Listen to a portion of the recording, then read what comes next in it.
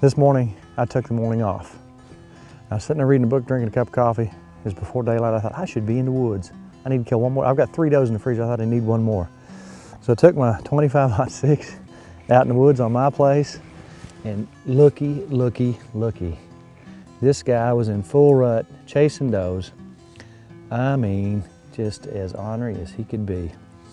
And he stepped out from behind a tree and gave me about an 80-yard shot. And this 25-06 is such a wonderful caliber deer gun to me.